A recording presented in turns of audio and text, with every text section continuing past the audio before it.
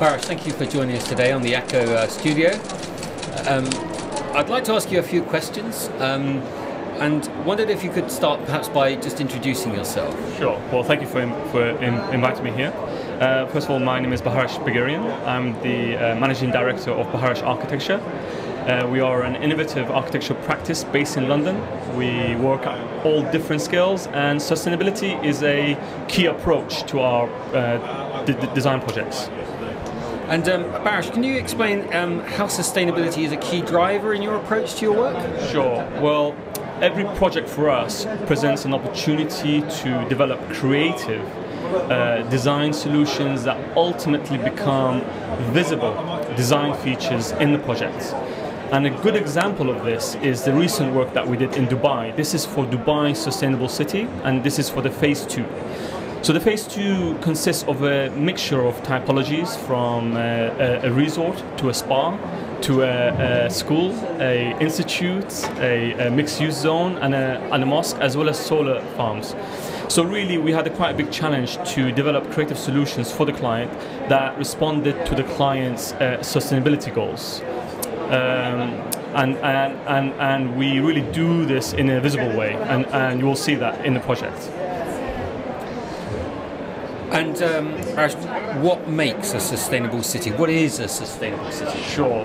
For a city to be sustainable, it needs to encompass all the three main pillars of sustainability. So that's economic, social, and environmental.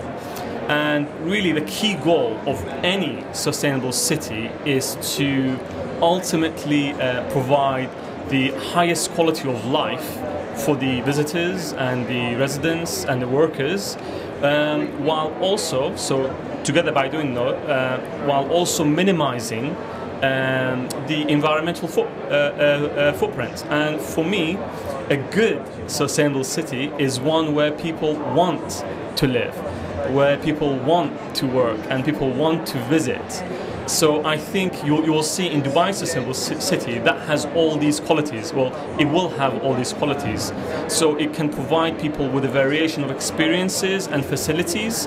So everything you can expect from a city, a project like Dubai Sustainable City has. So you don't really need to leave the city. And I think that to me is a very good example of a sustainable city.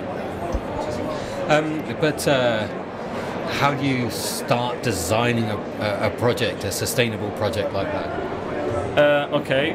Well, right from the early start, basic design decisions like form, orientation, and density, these are important decisions, and they are very basic, and these provide actually the biggest environmental gains in the project.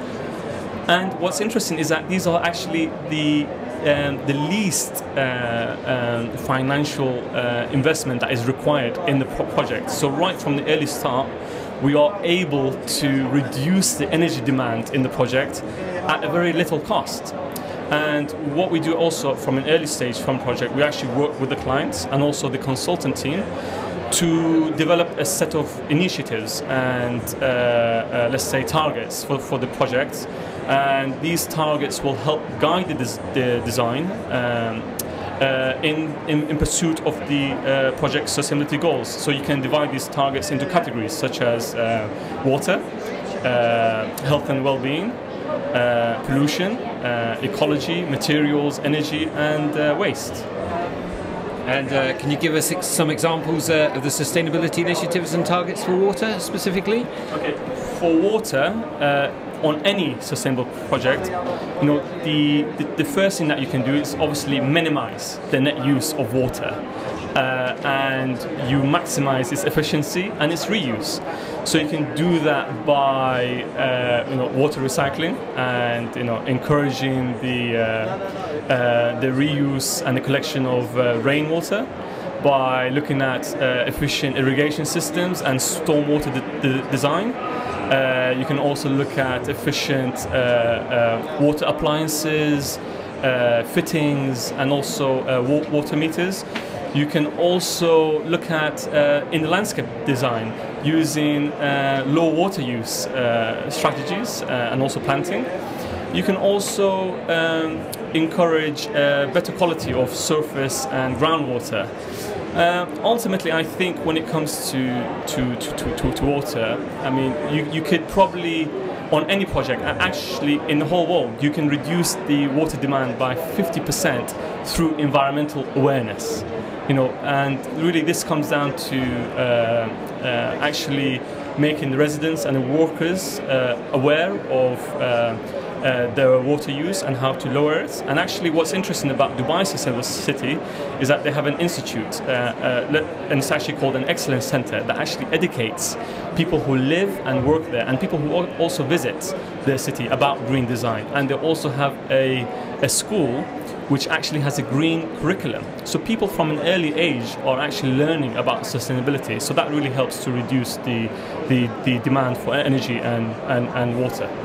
So they're designing with one eye to the future in a way. And what does the future hold for sustainable design, do you think? Okay, that's a good question. And I think, I think sustainable design is no longer a choice. It's become a necessity in life.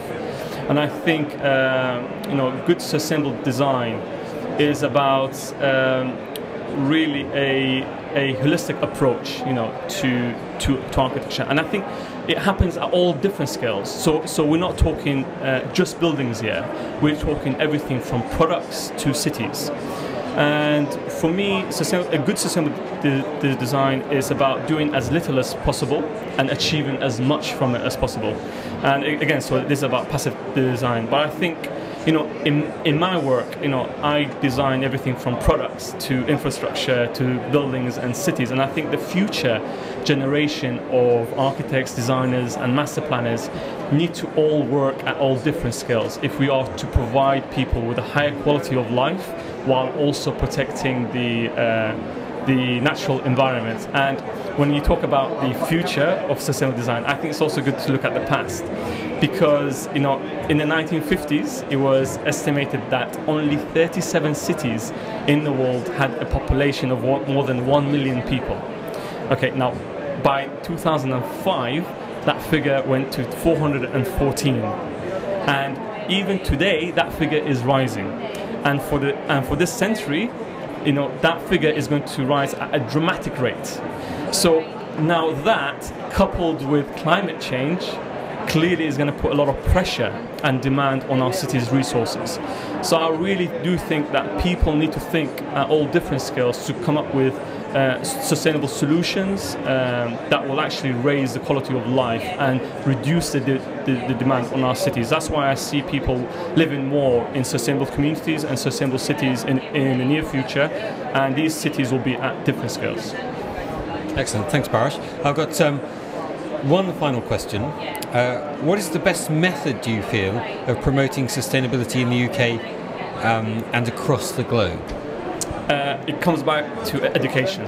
I think we need to integrate green curriculum in our schools and also at higher levels at university, because, you know, as I said earlier, you know, that, you know, you could reduce, you know, the 50% demand for all our resources through awareness. And I think it comes down to education. And I think also us as designers, architects and master planners, I think we all have a duty, you know, to raise the awareness through the work that we do.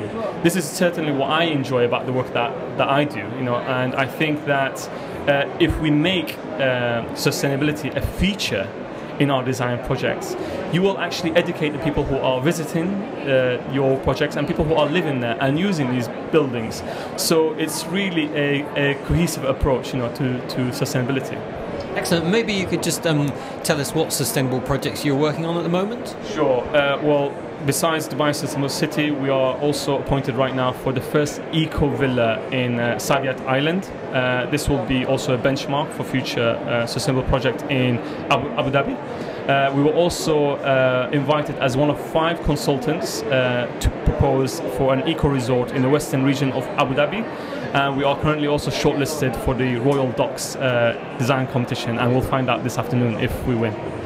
Excellent. Baharash, thank you very much for joining us.